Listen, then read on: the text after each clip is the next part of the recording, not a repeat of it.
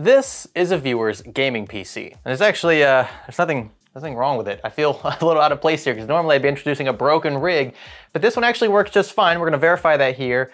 There are a few aesthetic things, maybe just some parts choices that I would like to address. So we've partnered with Corsair to show off their new iCUE smart ecosystem and overhaul this viewer's gaming PC with brand new hardware. The goals of this ecosystem are to simplify the install process, which you'll see in this video, and also unify multiple hardware configurations, including AIOs mixed with fans, mixed with power supplies, mixed with power strips, etc. And hopefully, by the end of this video, this viewer's gaming PC will look radically different and radically better. Are you ready? Stay with me.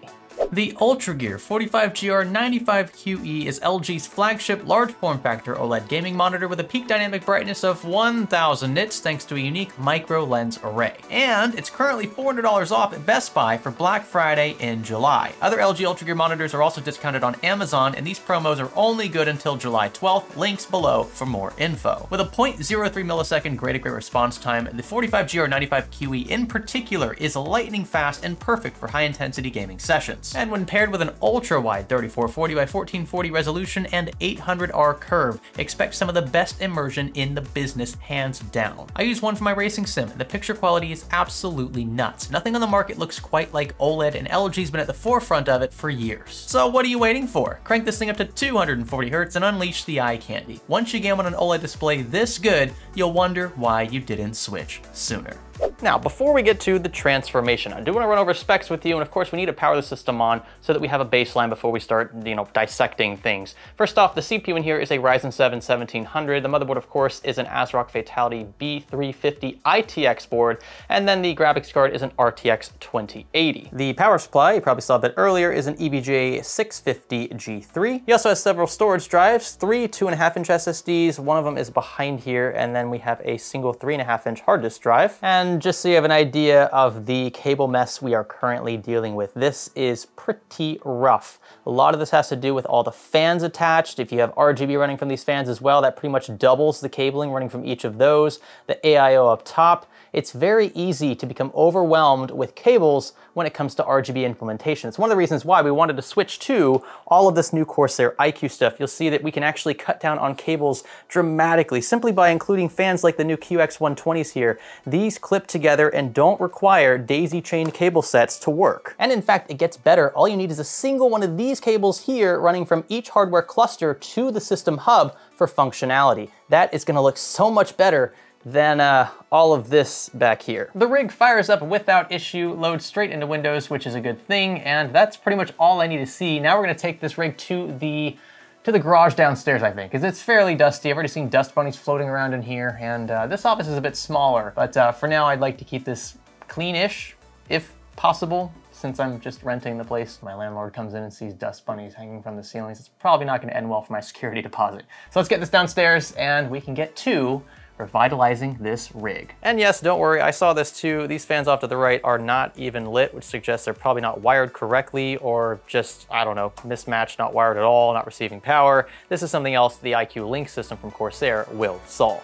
First things first, we need to remove this graphics card. This is definitely one of the components we will be reusing. I will not, however, be disassembling everything down as far as it will go, like you'll see us do in the PCDC playlist. I simply do not have the time here. I want to get this back to the viewer within a day or so. Next, it was time to remove the CPU cooler, the block specifically over the CPU itself, since we need to salvage the 1700. I removed some of the thermal paste and then very carefully lifted the chip from the socket. This old board, however, will stay in this original case. I also cleaned off the thermal paste from the underside of the AIO just because, well, I wanted it to be clean when we gave it back to them. Next, it was time to remove storage drives. There are a whopping 4 in this rig. So we have 3 2.5-inch SSDs and then that single 3.5-inch hard disk drive will disconnect SATA power and data, slide that out, and then move on to cleaning, starting first with this graphics card. I spent the most amount of time blasting this thing with air. This is my electric duster you see me using here. I'll have it linked below if you're interested. But needless to say, there was a lot of dust in this. There was also a lot of thermal paste around the edges of this 1700. Clean that off for him. And then I moved on to cleaning his storage drives. This wasn't necessary, but I did want these to look presentable in his new case. And that's it. Everything here is fairly clean, especially considering where we started. The case was quite dirty, but these components are ready for a new home. Now it's time to throw everything we just cleaned here back together. We'll assemble the platform first and throw it into a new case, which I'll show you in a second.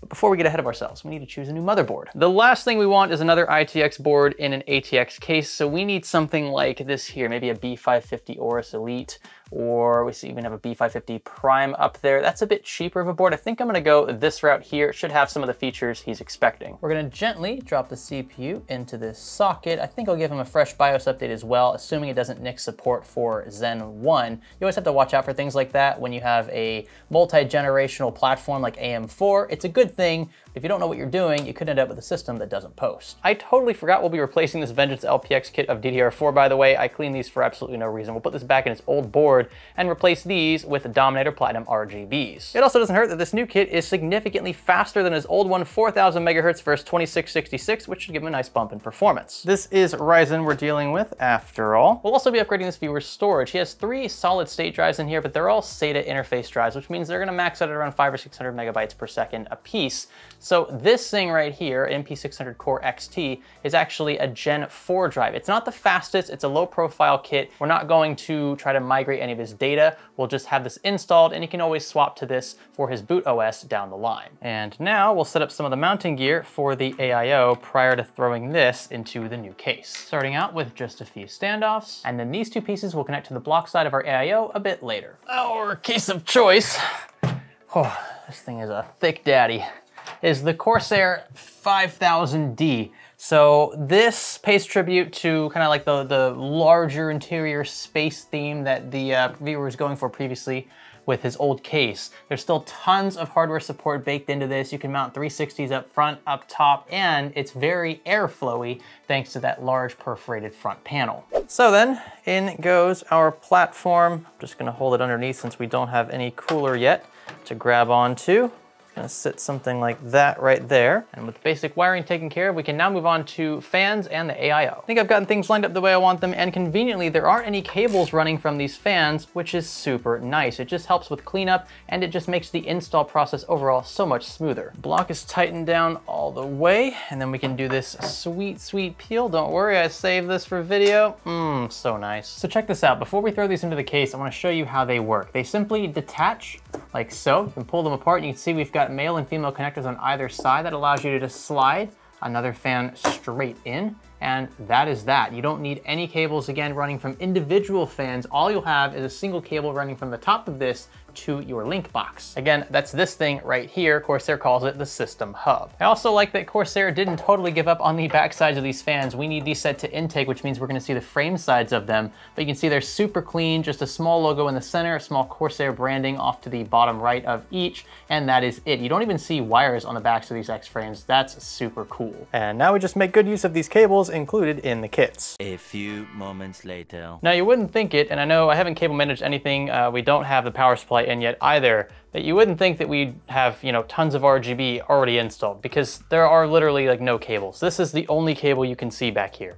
Just this one cable running to this one box, and that is it. And then we've got power, you've got your USB so you can control everything through the Corsair iCUE software. That's it. We don't even need this here. This case comes with its own fan hub. We don't even need a fan hub because we don't have standalone fans that aren't going to be used with the iCUE system. So we can go ahead and just remove this. That'll clean up some clutter too. The system hub itself is also magnetic, so you can stick it pretty much anywhere. And all we've done on this side is simply daisy chained the radiator section of this AIO, which has all of the pertinent connections, by the way, running through the tube, which I think is great, connected to the fan setup here. So just this one cable that you can barely see is linking both of these devices, and then through this we've got one more cable at the rear, which I know again you can't see, connected to this other triple set of fans, and then from there it runs into the system hub I just showed you.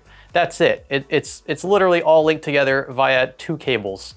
That is pretty impressive. And for someone as OCD as I am, it's gonna be a relief when it comes to cable management. And with the last of our storage drives in here, we can now go about installing our power supply. This is the RM750X shift model, which means all of our connections are actually off to the side of the power supply, not at the rear, which is actually this side here, where you would typically see them. And an immediate benefit of this is that we can get our brick in here before connecting any of our cables. So if you miss something later on or want to remove a cable, it's not so difficult. Now, I won't lie, this wasn't the easiest cable management session, but this has nothing to do with RGB or the iCUE system. This has to do with the SSDs and the hard disk drive. Having 4 different SATA data cables, and then I had to somehow daisy chain the SATA power cable to all 4 drives. That was a bit difficult. The fact that the ports on this power supply are sideways is actually really helpful. There's plenty of space between the edge of the power supply and the edge of the right panel in this case. And we only, again, had one single RGB cable stemming to this hub. It would have been so much more difficult if we had, what, it would have been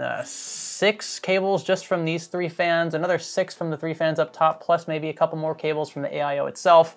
You're talking over a dozen cables to deal with on top of this. So yeah, the iCUE system definitely saved my butt here. Now on this side of the equation, things are also coming together nicely. You can see most of our cabling, front panel and whatnot is down here, USB 3.0 Type-C. We do have a few SATA data cables to run. The 24 pin is here. And of course you can't even see the 8 pin EPS up top, and our single cable connecting our fans up top here to our radiator. This leaves only the graphics card to install, and I've been on the fence about how I want to install it because, well, we don't have a capture card or anything else in here, and I want to take advantage of the empty space in this rather large case. So I'm thinking we do a vertical bracket. I just don't know if I have one. Aha, I do, and it's gonna slide in nicely right there. We can tuck these cables here from the AIO behind it, so these will be hidden, and then the card will sit sideways so we can show off the pretty mirror-like finish. I do apologize, the graphics card is just chilling on the ground.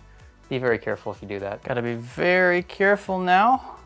The card is set pretty much like that. Oh yeah, that looks really good. Just gotta tighten it down, connect power up top, and here we are. Wow, this thing is chunky. This is such a night and day difference. What a difference, just unifying the types of hardware used, you know, choosing a larger motherboard, turning the graphics card sideways, and then of course tying it all together with Corsair's ecosystem. It looks so darn good in here. I mean, you compare it to what we started with, this honestly doesn't even look like the same rig. Cable management was really my only gripe, and that was not Corsair's fault in the slightest. The 5000D has plenty of breathing room behind the motherboard tray. I just had, again, tons of storage drives to take care of, but once that was all settled, I mean, everything else fell into place so nicely. So be sure to check this stuff out if you haven't already. In the video description, I'm gonna have all the Corsair iCUE stuff there if you want to totally revamp your rig the way that we did for this viewer. I'm going to try my best to get his reaction to this, but I don't know for sure. I can't make any guarantees if he doesn't want to be on camera. I totally understand that, but I will at least try for you guys. So if there's maybe a minute remaining in this video or 30 seconds or whatever, stick around for that. I think it'll be worth it. But for now, the last thing we need to do is make sure that it turns on, check all of our wiring. There's not much of it when it comes to the RGB because, again, of how simple it is with the new iCUE stuff, but we do want to do our due diligence. So let me grab my portable monitor. Now, we might have confused the system just a tad by installing a blank M.2. It's brand new, of course it has nothing on it, but it still might try to boot into that. So the system might not load into Windows, but at the very least it should post. We can hop into the BIOS and make sure that all of our drives are detected. So we've got power on at the rear. Oh, look at that, our DDR4 is already lighting up. I love the way Dominator Platinums look. And then here we go, power up front. Okay, we've got signs of life. Wow.